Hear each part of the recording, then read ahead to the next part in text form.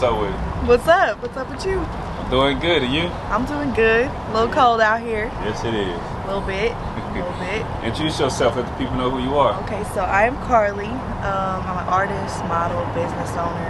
I have many titles. Mainly rapper. So That's when I first I got introduced to you as an artist, as far as being a rapper. Yes, absolutely. I seen last night. You said, was that last night? Sunday night. Yeah. Yes. That's, the Proud to Be Ambitious fashion show. Yeah. So I guess I can add model to the list of things now. I'm super awkward, so I'm like, I didn't think I was gonna get picked, but they picked me. So I was like, yeah, it was super lit. It was super lit. That was definitely the place to be. Definitely so. I was just talking about the experience there. So it was lit. The whole situation was lit. It was a fashion show, so I don't know if you know Q from Shop Ambition, but he was the one putting it on, which I thought was dope, you know, to have like something in St. Louis that, you know, was actually a good thing toward a good cause.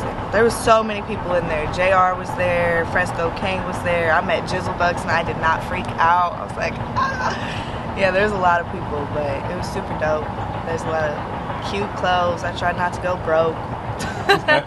Get some. But yeah, it was super fun. It was an awesome experience. I know he's gonna have another one in Atlanta in January, I think. So yeah, he's all out here. It's an inspiration for real. And you said you didn't think you would get picked to actually be a model. No, because I never thought of myself like that. Well, I used to be a big girl, so I never, I don't know, see myself like that. But then they was like, yeah, you got the part. I was like, I do? Like, I'd never walked before. I was scared. Terrell Keith is intimidating.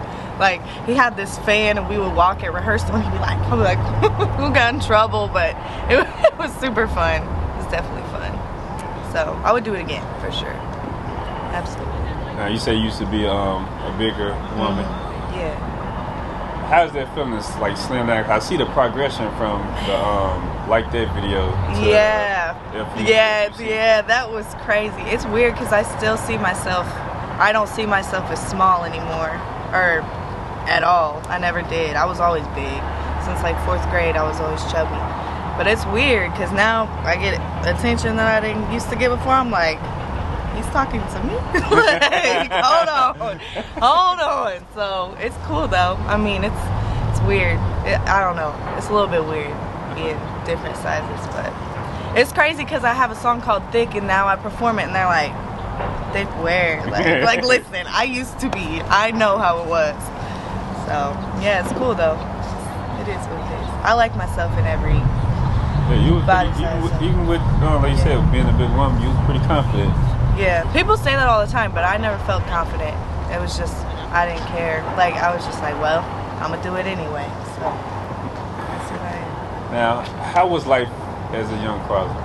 As a young Karli, life was kind of crazy. I grew up in a small town. I'm actually from Perryville, so it's real quiet out there, but I grew up, my dad has mental illness and stuff, so my life was not quiet. It was insane. So I just had to go through that. I was in and out of trouble. I was always in alt school for fighting and stuff like that, or whatever. So life, it's better now. Childhood was not lit for me at all, but it was cool. It made me who I am, so I wouldn't take nothing away from that. Speaking of just like, you know, being, I guess, a more confident woman, you say you was confident. I thought you were, you know, outside looking in. Yeah. But just recently you had the Inspired Women appreciation event at Blue. Oh yeah. Women's appreciation. Yes, I love that. All the women there. I met Tommy. I met so many different girls there. Who is Tommy from Love and Hip Hop? Tommy D. I don't know if you know who that is. She's a model too. She's from around here. But all the girls there are super dope. It's a good event. I like women that support women. Too many of us are at each other's necks all the time. So it's definitely nice to see women that support women, and of course J-Star and Cash for putting it on. They support us too, which is dope. Sometimes men don't. But I think that's more like an ego thing, like you said, women not supporting women, men kind of the same way. Right. Yeah, for sure. It's definitely an ego thing, but They gotta put that shit aside because we can be friends, girl. Like yeah, collaborate on some shit. I know. Make some money together. You never know. That's what I'm saying. I'm trying to be in that bag always. Fuck up a check. Fuck up a check. Fuck up a bag. You know what I'm saying? And if I have to, I'm gonna fuck up a face. Period. I like that. That motherfucker catchy. For real. Thank you for sure. Yeah. Even just like you're looking at your YouTube page, you building up your audience. And you putting all your music on your page. Yeah. What I seen. Yeah, for sure. Yeah, Tino's done all my videos. He's from St. Louis. Yeah. He's super dope. He's a super cool guy. Super chill. I was kind of intimidated the first time I met him because he works with Ari. He works with several big names, like, but he's like the coolest dude ever. He's just like, hey, I'm Tino. We gonna do this. So yeah, it's definitely fun, and I'm surprised that it's got the feedback that it has because nobody knew who I was. I'm not from here. Like, I just showed up one day and then people were like, oh, she's kind of cool. Yeah, I ran across you a few times. I know for sure. I remember for sure at the Asian Doll. Yeah, Asian Doll. I think I see you at the Spot too. Spot, yeah. Spot, for sure. We'll be back there on the 31st. So for the Halloween event. Yeah, with JR. Yeah. Awesome. How was it down in Atlanta? Did you shot your video down there too? Yes. Oh my gosh, Atlanta is such a vibe. I love it down there. It seems like every time I go there, it's always some sort of opportunity. That's what I like about it. It's always.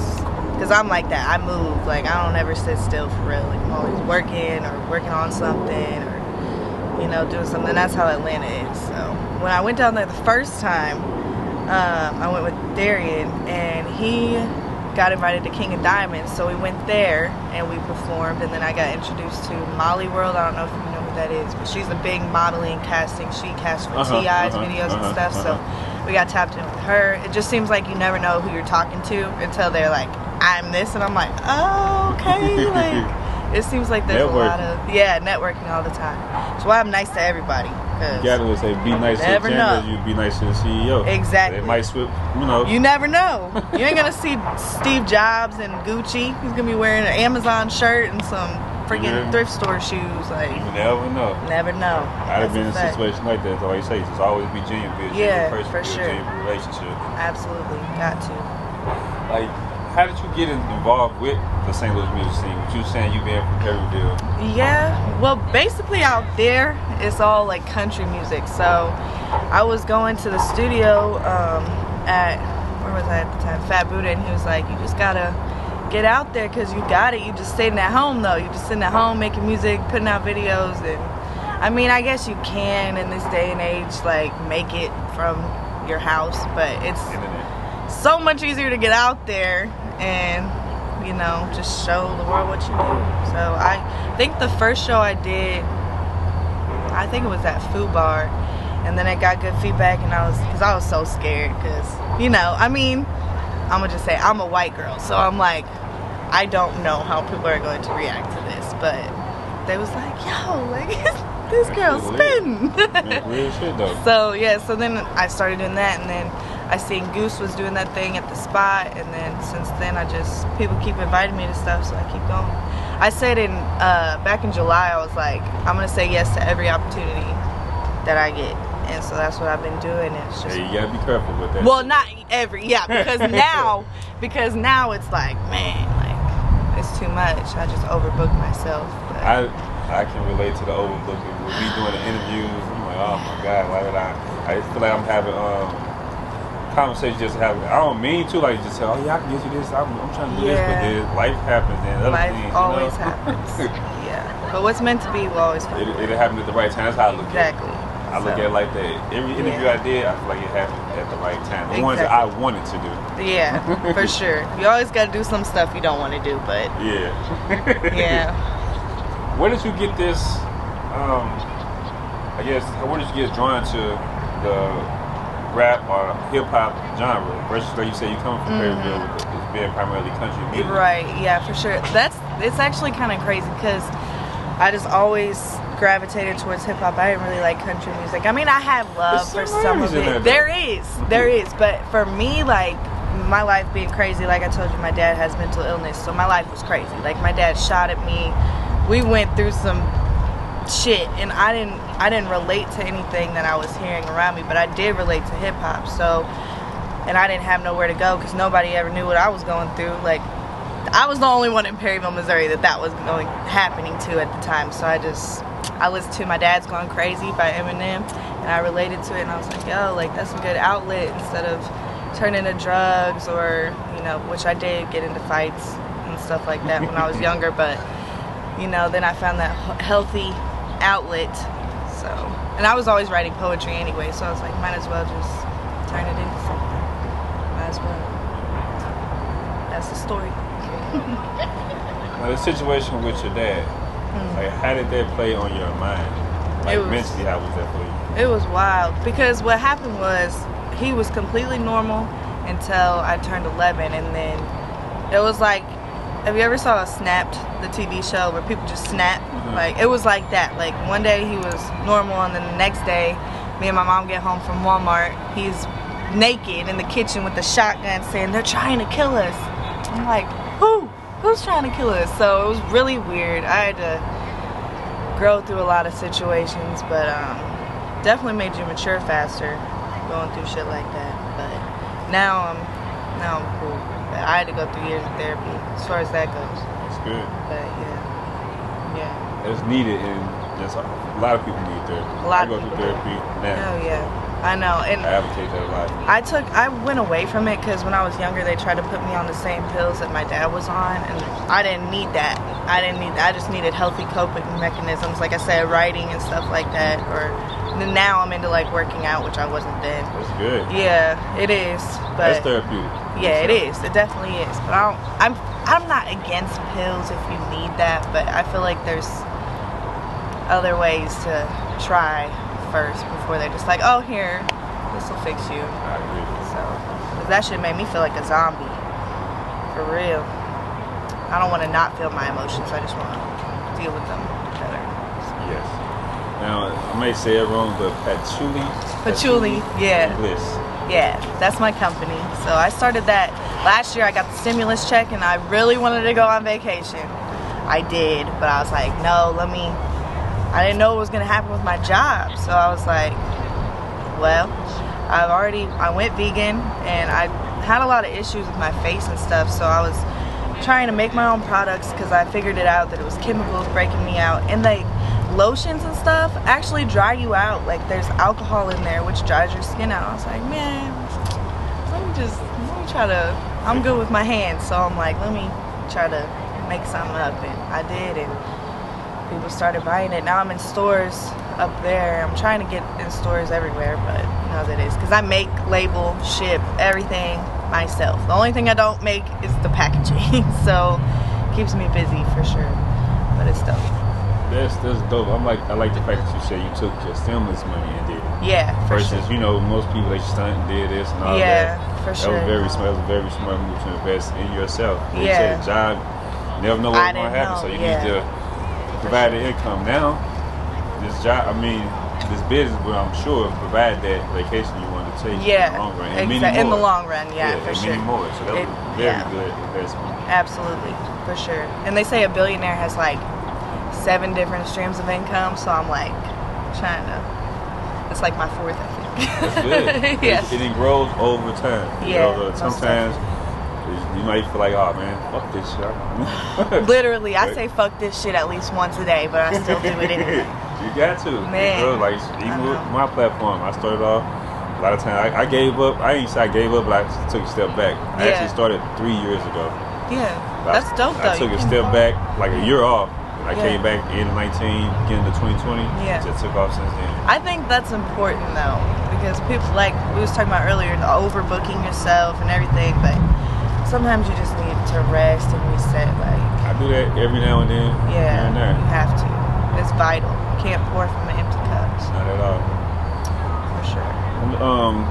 Speak on this issue, not to throw off a race, but you threw it in there. I mean, I don't care. I really don't care.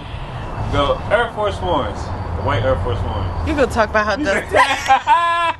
I knew it was coming. And somebody said you got the white girl Air Force. I'm like, yeah, I know they was a little dusty. Listen, cause that's my 3rd pair of forces. I can't keep them clean. I'm from the country, man. We out in the mud. Like, listen, I'm so glad you said that, yo, for real. Yeah, I see a lot of pictures going around like, man, they don't give a fuck. We don't. I think Air Force Ones, the white ones that, you know, that you had on, are equivalent to black Air Force Ones. Like, they say, they don't give a fuck about life. No, for real. Thugging and bugging in these dirty ass white Air Forces. I will. Yeah. And that video was crazy too, because I had a show the night before, and then I left out at 2 in the morning, got there, I was supposed to be there at noon. I got there at 11:59. I did my hair at Hardee's because I have nowhere else to do it. I did my makeup in the car. I was like, man. Tina was like, you gonna change? And I was like, nope. This is what we're doing. And it was talking about too, and I said something, if you're gonna take me shopping, we're going to the thrifty. Just because my Air Forces are dusty don't mean I gotta go buy new ones. I mean, I will if I come upon a bag, but that's my third pair. I can't. I don't. Me personally, I do not do white shoes. Yeah. Especially for my kids, but for myself, it's very seldom I buy myself some white shoes, especially some Forces. But they look so good. I know they say last 4 days, scuffing me, fuck up your whole night. Literally. And I always crease them. They good for 1, maybe 2, depending on that first event you wear them for. You might get another wear. Who did they say wears a new pair of Forces? Was it Dre? I believe wears a new pair of Forces every show. I'm like, dang. One day I'm gonna get that money, because that's what I need, because there's no way I can keep it clean. Like, somebody needs to make a product. That's the business. Hey, you can fix the white girl Forces. Man, I'm telling you, money. Coming to a closing here. You got any last words you'd like to share? So I'm trying to think.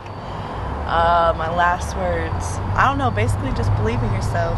Who cares if people gonna laugh at you? They're gonna laugh anyway. They're gonna talk anyway. So you might as well do whatever you want to do.